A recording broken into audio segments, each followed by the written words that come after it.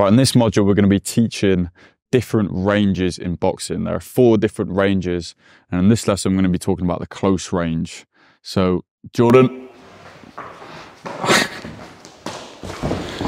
my glamorous assistant, our stance sort of changes up a little bit.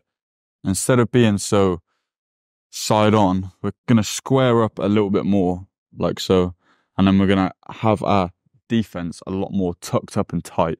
So our elbows are going to be closer and our gloves are going to be closer. So when we're in close range like this, we're going to be throwing a lot of shots like uppercuts, short hooks, hooks to the body, and we're going to be dipping under a lot of shots too. We're going to change the angle of our wrist. So say we're throwing a normal hook, our palm will be facing the floor like so.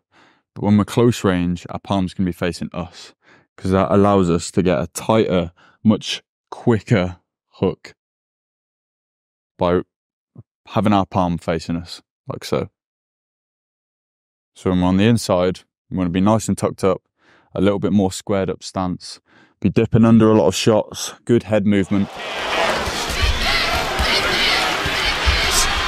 Jacobs trying to wail on the body of Alvarez against the ropes.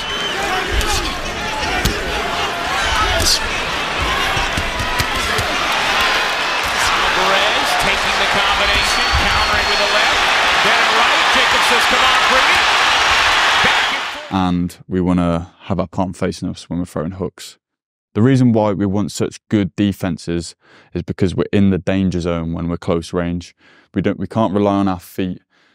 We need to rely on our hand defenses and our head movement. So nice, tight, squared up stance, good head movement, nice, tight shots, bringing our hands back to our head at all times.